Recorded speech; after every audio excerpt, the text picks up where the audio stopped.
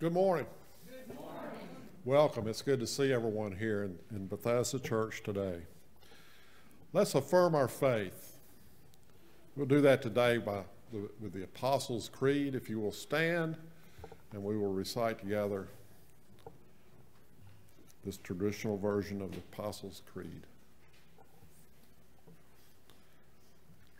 I believe in God the Father Almighty, maker of heaven and earth, and in Jesus Christ, his only Son, our Lord, who was conceived by the Holy Spirit, born of the Virgin Mary, suffered under Pontius Pilate, was crucified, dead, and buried. The third day he arose from the dead. He ascended into heaven and sitteth at the right hand of God the Father Almighty. From thence he shall come to judge the quick and the dead. I believe in the Holy Spirit, the Holy Catholic Church, the communion of saints, the forgiveness of sins, the resurrection of the body, and the life everlasting. Amen.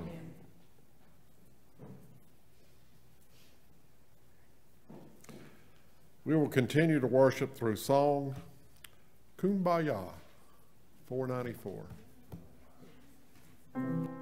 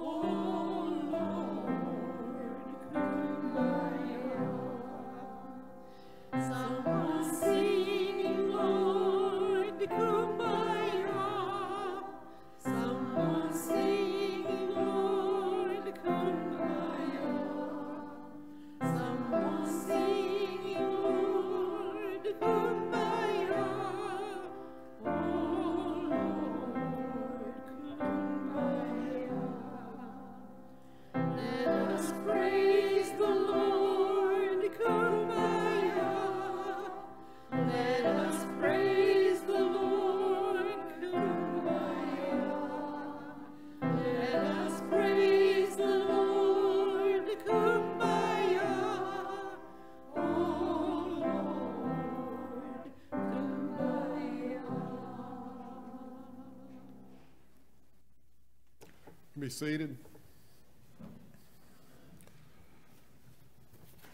Our scripture today is all from the New Testament. We turn to the book of Acts and chapter 11, verses 1 through 18. The apostles and the believers in Judea heard that a non-Jewish people had accepted God's teachings too. But when Peter came to Jerusalem, some of the Jewish leaders argued with him. They said, "You went to the home of people who are not Jews or not circumcised, and you even ate with them." So Peter explained the whole story to them, and he said, "I was in the city of Joppa. While I was praying, I had a vision. I saw something coming down from heaven. It was like a big sheet being lowered to the ground by its four corners, and it came down close to me. I looked inside. I saw all kinds of animals, including wild ones as well as reptiles and birds. And I heard a voice say to me, 'Get up, Peter. Kill anything there and eat it.' But I said, 'I can't do that, Lord. I have never eaten anything that is not pure or fit to be used for food.' But the voice from heaven answered again, 'God has made these things pure. Don't say that they are unfit to eat.' This happened 3 times. Then the whole thing was taken back into heaven, and suddenly there were 3 men standing outside the house where I was staying. They had been sent from Caesarea to get me. The Spirit told me to go with them without wondering if it was all right. These 6 brothers also went with me, and we went to the house of Cornelius. He told us about an angel had been standing in his house, and the angel said, 'Send some men to Joppa and get Simon, the one who is called Peter. He will speak to you, and what he tells you will save you and everyone in your house.' After I began speaking, the Holy Spirit came upon them as he came down to us in the beginning. Then I remembered the words of the Lord Jesus. 'John baptized people with water, but I will baptize you in the name of the Holy Spirit.'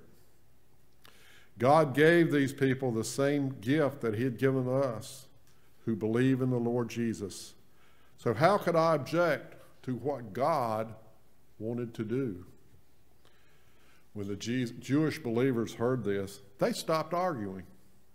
They praised God and said, "So God is allowing even those who are not Jews to change their heart so they can have this gift of life that he gives." In the book of Revelations, chapter 21, verses 1 through 6. "Then I saw a new heaven and a new earth. The first heaven and the first earth had disappeared. Now there was no sea. I saw the holy city and the new Jerusalem coming down out of heaven from God, and it was prepared like a bride dressed for her husband. I heard in a loud voice from the throne, it said, 'Now God's home is with the people, and he will live with them. They will be his people. God himself will be with them and will be their God. He will wipe away every tear from their eyes. There will be no more death, sadness, crying, or pain. All the old ways will be gone.' Then the one sitting on the throne said, 'Look, I am making everything new.' Then he said, 'Write this, because these words are true and can be trusted.' The one on the throne said to me, 'It is finished. I am the Alpha and the Omega, the beginning and the end. I will give free water from the spring of the water of life to anyone that is thirsty.' May God bless the reading, the hearing, and the understanding of his word. If the ushers will come forward, we'll have our morning offering.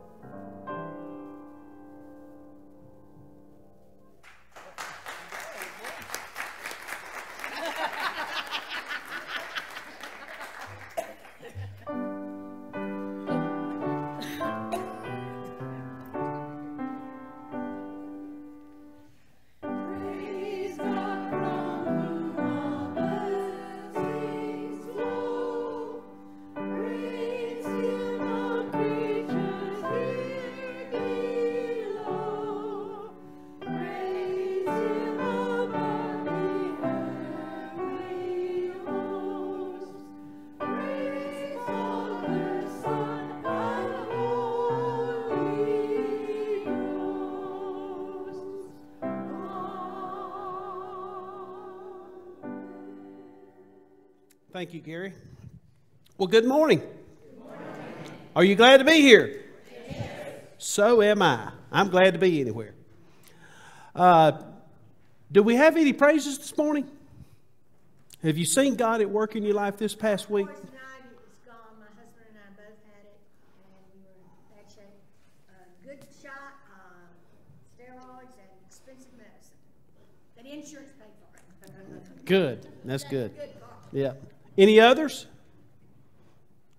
I have a couple I want to share. You know, this past week, there's a lady over at Kramer Memorial who is at Abington Place, Martha Horton. Some of y'all probably know Martha. And Martha wanted her own bed instead of the bed that they had provided at the rest home. So several of us went over there to her house. We took her bed down and we carried it over to the nursing home. We took the bed down that was there and put her new bed up. And there was about 6 or 7 of us from Kramer Memorial that was there. There was some women there that they remembered to bring the sheets and put clean sheets on the bed and the bedspread and made it all nice and pretty. And anyway, Martha was kind of sitting back over in the corner watching us do that. And when we got through and the bed was made up, she looked at that bed and she just began to cry. She was so overjoyed with joy. And, you know, it just done something to my heart, you know, to be able to do something as simple as just go move a bed for someone. And it was just an act of kindness that just touched her heart. And I could feel God's presence in that room. And so we prayed before we left. And it was just such a wonderful experience to be there and to be part of that. So God is at work. He's so much at work in our lives. And then the other blessing was our confirmation class that we started yesterday. It was a blessing. Well, we had 4 confirmands, and they were interactive, believe it or not. They didn't just sit there and be quiet. They asked questions, and they were involved. And so I'm looking forward to our time together to get to know our youth better. and to help them to understand what we as Christians believe, what we as Methodists believe. And there was even a few adults there that also said they enjoyed it, that they learned a few things. So they're always welcome. Anyone's welcome to come. So just seeing God at work in our lives. We also had a wonderful time sharing together last night over at Old Smire. We had a spaghetti supper. I saw many of you that are here over there as well. And it was just a joyous time. They put on a real good feed. I'm always present for food. You know, so it was a great time, and we had a good time there last night. Are there any others? Any prayer requests? I keep turning around looking for the choir, and the choir's not there. But anyway, no prayer request. Everybody's healthy.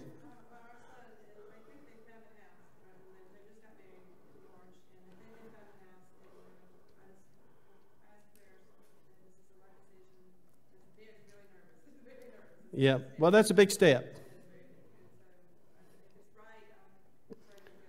Okay, all right, we'll certainly lift that up.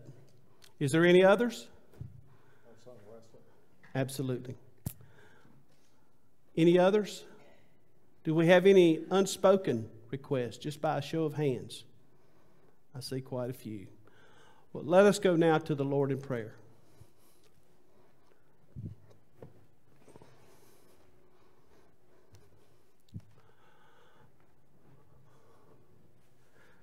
Our most gracious and loving God, we come to you this morning.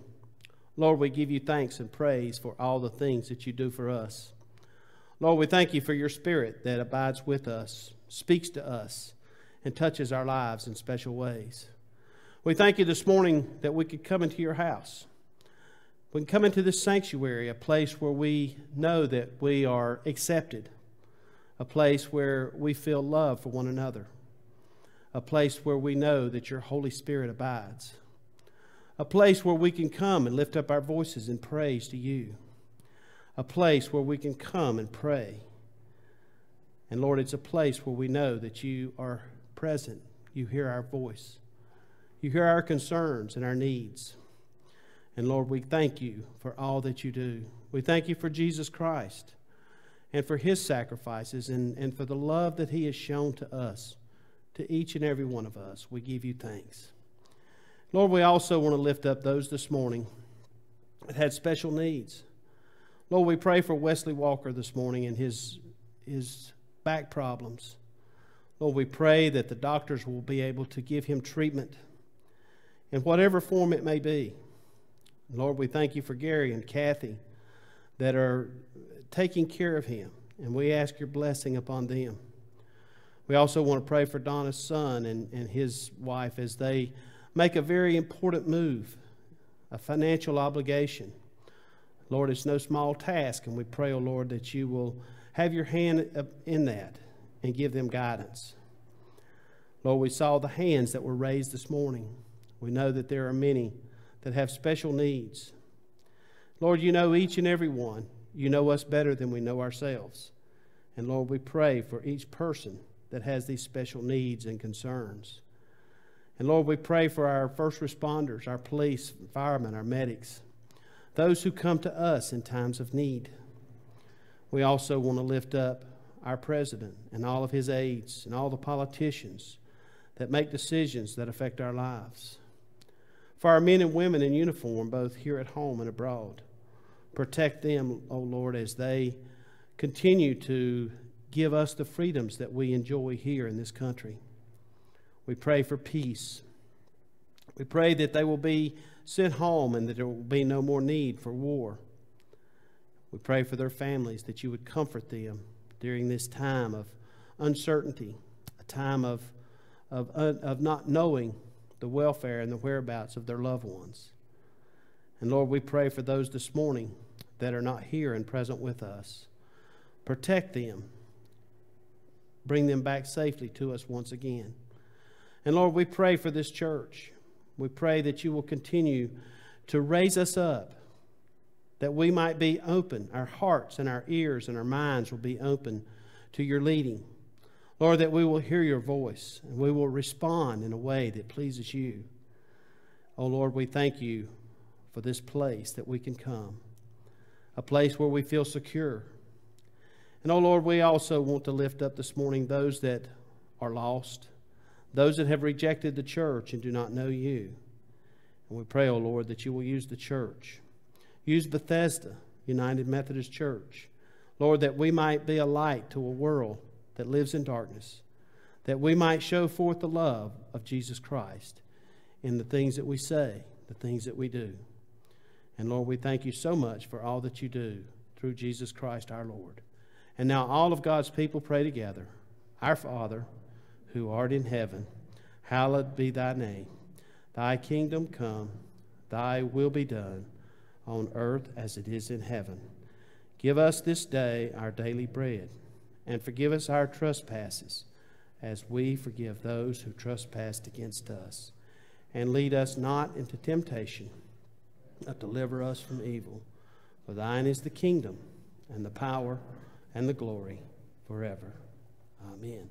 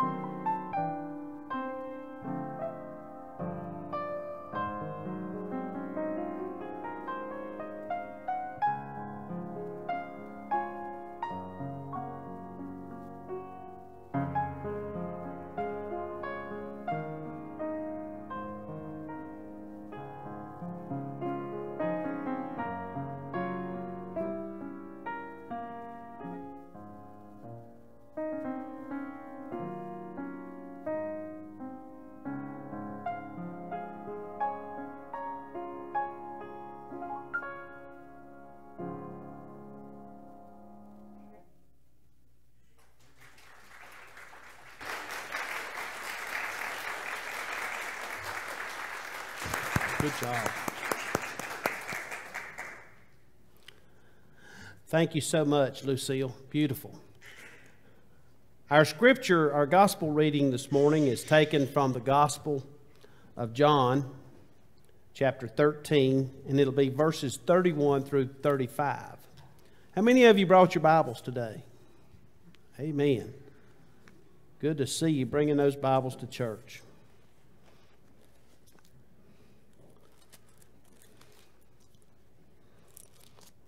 John 13, 31 through 35. I'm reading out of the New Living Translation. As soon as Judas left the room, Jesus said, "The time has come for me, the Son of Man, to enter into my glory, and God will receive glory because of all that happens to me. And God will bring me into my glory very soon. Dear children, how brief are these moments before I must go away and leave you. Then, though you search for me, you cannot come to me, just as I told the Jewish leaders. So now I'm giving you a new commandment. Love each other, just as I have loved you. You should love each other, for your love for one another will prove to the world that you are my disciples." The word of God for the people of God. Thanks be to God. Now, Peter got called in on the carpet, didn't he? See, Peter had gone up to Caesarea, and he had gone in and he had eaten with Gentiles. A big no-no.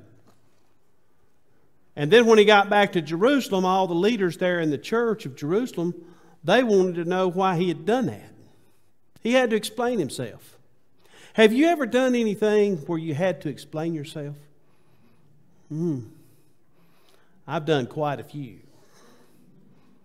I remember one time in particular, though, 1981, and it was in the fall of the year. And Susie and I had just built a new house. We hadn't even been in it quite a year yet. And back in those days, interest rates were outrageous. We were paying 12% interest on our home mortgage. And so we were struggling to get by. So I decided that I would burn firewood all winter long and help offset some of the energy cost. So I was always on the lookout for firewood. Well, that particular year, Belmont was cleaning off a big area for a ball field. And if any of you ever go into Belmont and you cross over the big bridge there on Park Street, you look off down in the gully, you see that field down there, that ball field. It's called Rodden Field. And that's where they were clearing off. And they had opened it up for anybody to come in and cut firewood. So I worked through the week, and so on Saturday I decided I'd go down there and cut me a load of firewood. Well, I had a fairly new pickup truck, an F100. And I was really proud of that truck, and so I'd taken it, and I asked Susie, I said, "You want to go with me this morning?" She said, "Well, I don't have anything else to do. I'll go and sit in the truck and read my book." And I said, "Good." So we got in the truck, and I loaded up all my tools, and we took off down there to where that field was at. When we got there, nearly all the firewood was gone. The trees were gone. There was a few left way on the other side of the field. And if you went over there and cut them, well, you had to carry the wood, back across the field. There was no way to get my truck over there. But there was this one tree, huge tree, that everybody else had left alone. This tree would take 3 people to reach around it. And it was standing there beside the road. And I told Susie, I said, "Look at there." I said, "Everybody save that tree for me." They were afraid to cut that tree down because it was so close to the road. I said, "I know how to cut trees. I'm going to drop this tree right alongside the road and just be able to load this firewood right up here." So I got my stuff out and I parked the truck pretty close to the tree where Susie could sit and watch. And I started cutting on that tree. And I had a little old home-like chainsaw that had a short bar on it. So I'd have to cut on one side of the tree and go around to the other side and cut. I had to move 3 different times to get all the way through that tree. Well, I've been cutting on this tree for a while, and finally, I'm on the back side cutting down on it. Got it notched out where it'll fall just where I want it to go.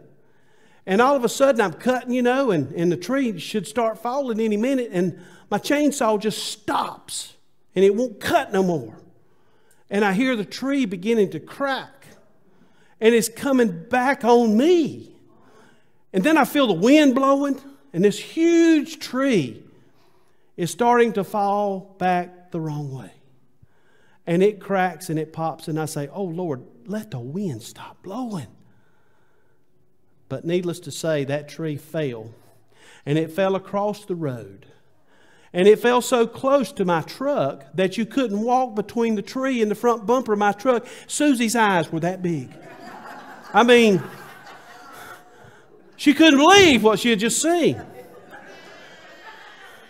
Anyway, this tree falls across the road, and it falls on some transmission lines from a substation just up the street.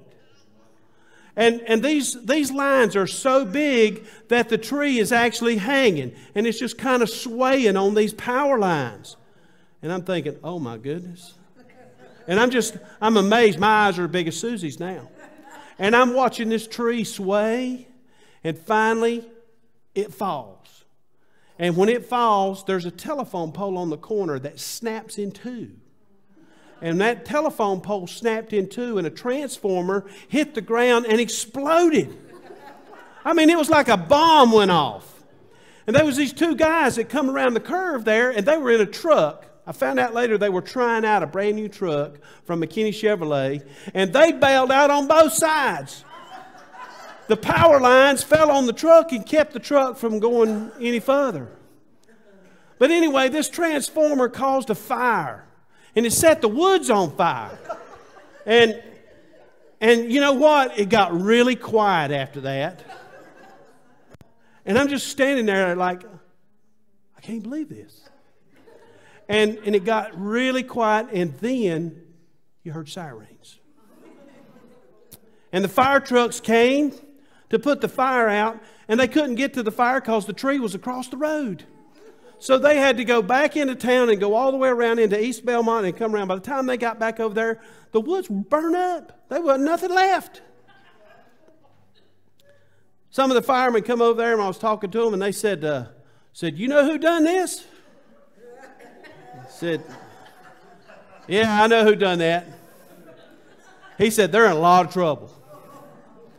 He said, power's out in Belmont, shut the mills down, and even some mills in Cramerton are without power. Then a guy from Duke Power arrived with a chainsaw. He said, do you know who done this? I said, yeah. He said, they're in a lot of trouble. He began to cut this tree up, told me to just stay back out of the way. So I'm just standing there, and I don't know what to do, you know.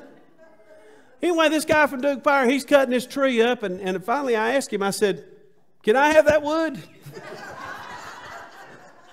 He said, I don't care. So I loaded up my truck and I left.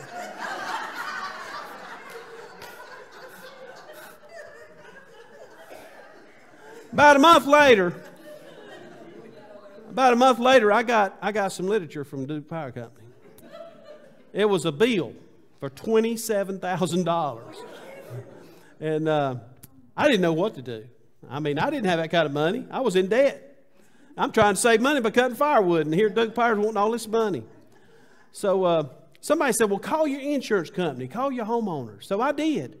I thought it was a shot in the dark, but anyway, I talked to my State Farm agent, and he said, so you cut a tree down and it fell on power lines and Duke Power's suing you for money? I said, yeah. He said, don't worry about it. He said, State Farm's got more insurance, got more lawyers than Duke Power. I never heard another word. But I was held accountable for my actions that day.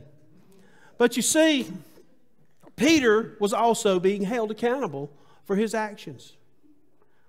He had had this vision when he was praying up on the roof about this sheet coming down from heaven with all these unclean animals on it. Now, what does that mean? And a voice told him from heaven, it said, Peter, get up, kill, and eat. And he said, oh no, I'm not going to do that. I've never eaten anything unclean. And God had to tell him 3 times. You ever notice with Peter it takes 3 times? It takes me more than that a lot of times.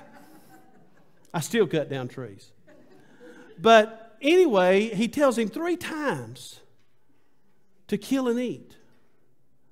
And see, Jewish law, they had very strict dietary laws. And still do. Still do. And so it went against everything that Peter had ever been taught in his life. But God said, what I've made clean, don't you call unclean. And see, then, shortly after that, Peter was taken up to Cornelius' house in Caesarea. And Cornelius was a Roman centurion. It meant that he had 100 men under him. He was a highly respected man. But Peter realized that God was extending grace to the Gentiles. And as he began to preach to them and tell them about Jesus Christ, the Holy Spirit fell upon these people, Cornelius and his whole family. And Peter was overcome with what he was seeing. Isn't it amazing what Jesus Christ makes new? Always making changes. So many times we get too comfortable with doing things the same old way.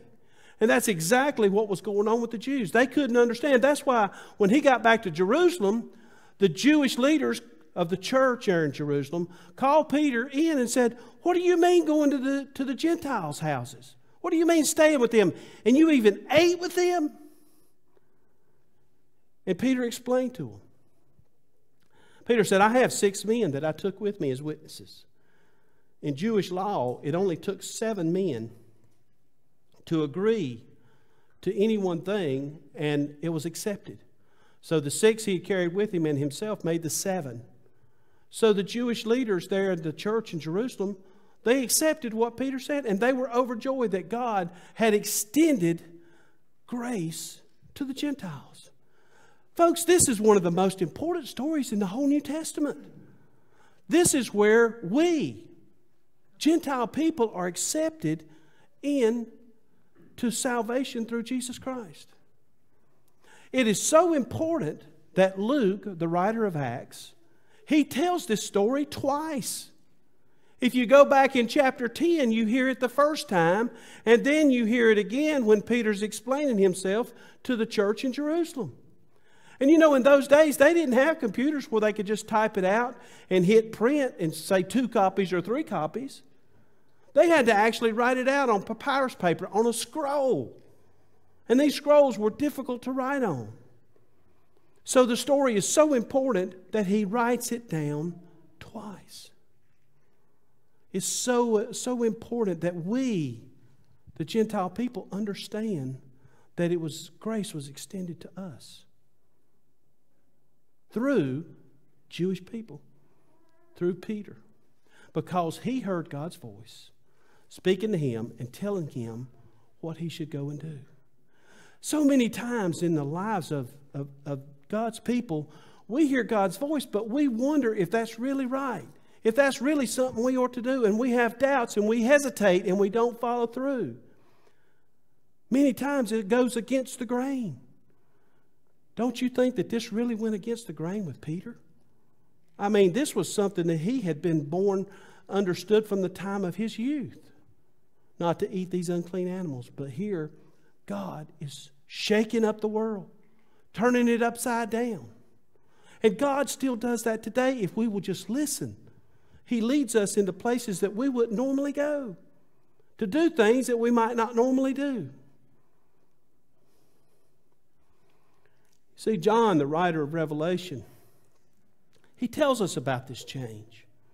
He tells us about a vision that he saw, about heaven, about a new earth and a new heaven coming down, a new Jerusalem coming down from heaven. And he explains this in chapter 21.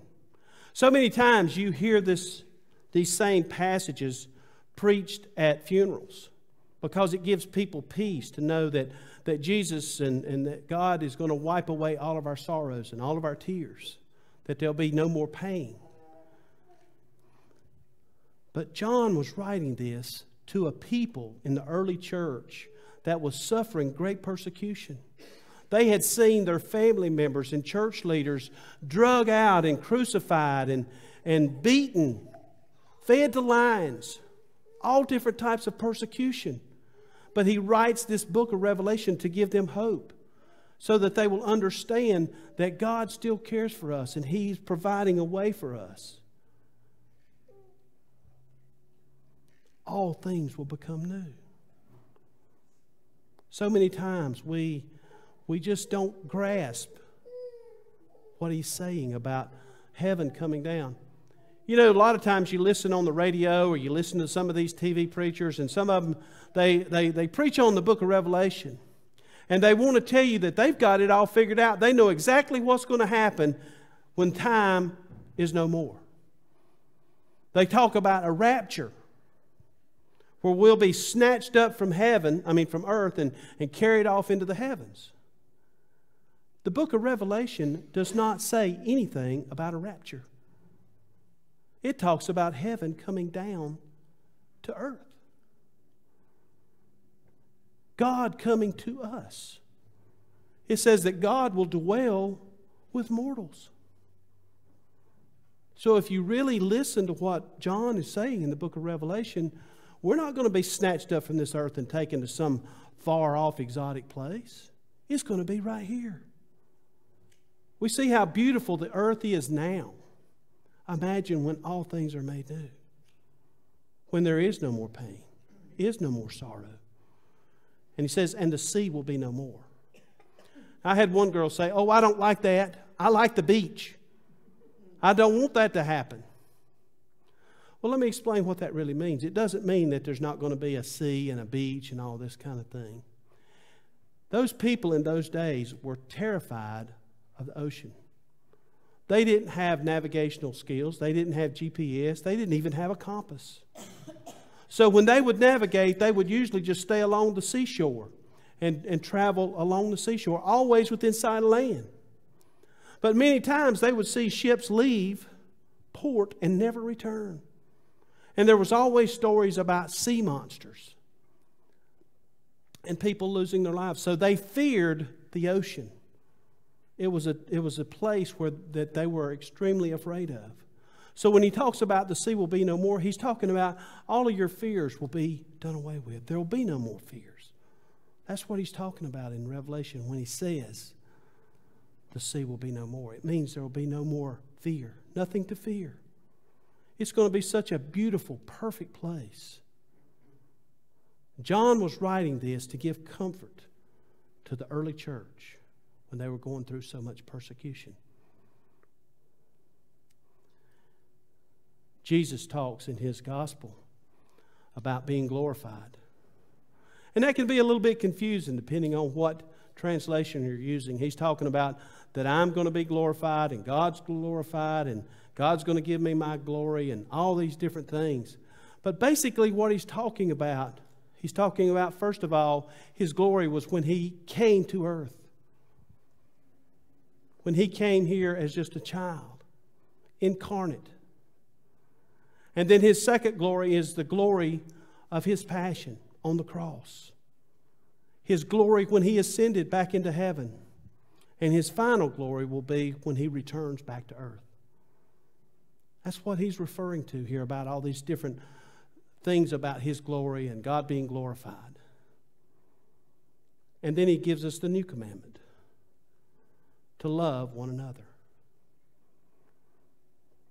I remember one day, I was still working at ABF. I was standing in the driver's room, and there were these two guys standing in front of me, and they were talking about a friend of theirs. And I'm just going to use the name Pete. And they were talking about Pete. And they said, well, do you think Pete's a Christian? He said, well, I don't know. Do you think Pete's a Christian? Well, Pete says he's a Christian.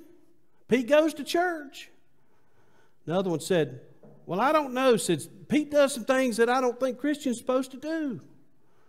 And they keep arguing about whether or not Pete is a Christian.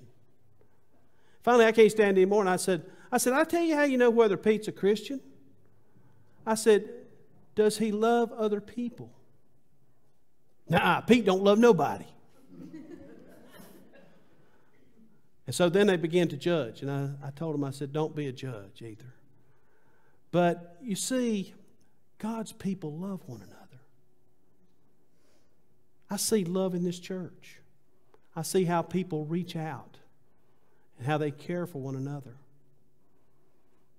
I feel the love of this church and the other two churches as well. I tell the story of a lady that passed away at Lois Meyer just a few weeks ago. She had no family. She'd never had any children. Her husband died about 12, 13 years ago. She lived alone. And she had a cousin and a nephew that lived in Florida. So she really had no one here. And she would struggle to come to church every Sunday. I mean, she's 89 years old. And she could barely walk, and she had fallen many times, even in her own home. But she loved her church, and her church loved her. She got sick, and she ended up in the hospital. She was in the hospital for about 3 weeks. And there was one lady from Lois Meyer Church that got up and went to the hospital every single morning.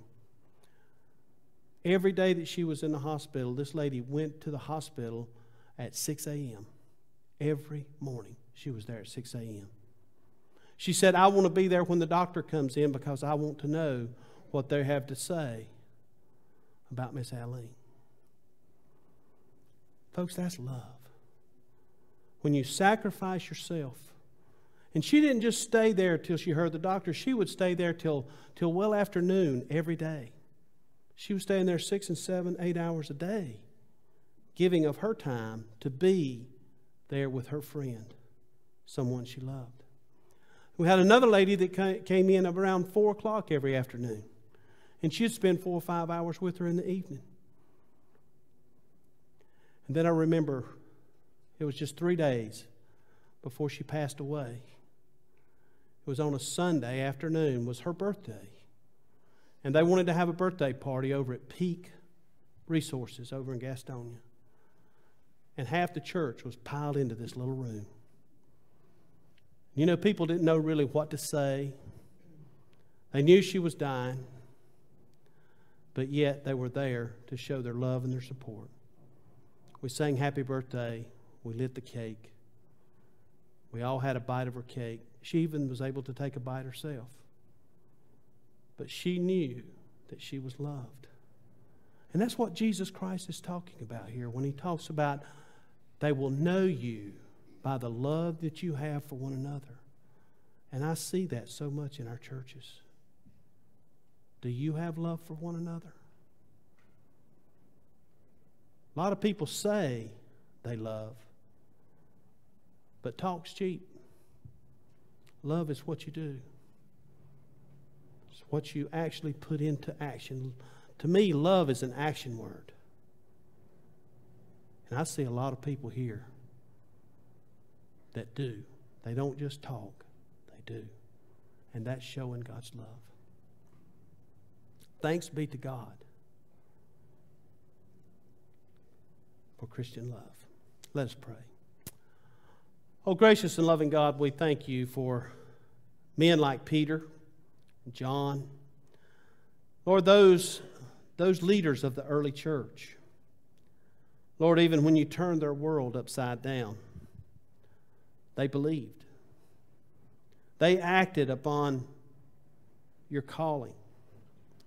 Lord, we pray today that our church here, the Church of Jesus Christ today, Lord, that we will be obedient to your voice. Lord, when you call upon us to do things that seem just not right, give us strength. Give us encouragement that we might do the things that you call us to do. Lord, we know that when you call us to love one another, that it's the right thing to do. Lord, we thank you for Peter and for John and for all of those in the early church that bring us the rich traditions that we have today. Lord, we give you thanks and praise for all those brave men and women. Lord, help us to strengthen our faith, that we too will be strong men and women of faith. Lord, that we will show love. Not just say that we love, but we will show our love for one another. The love that Jesus Christ showed to us. Lord, may we show that same love. In the name of the one who died upon a cross, who died for our sins, in his name we pray. Amen. Let us sing our hymn of response. Oh, how I love Jesus. Let us stand as we sing hymn number 170. Hymn number 170.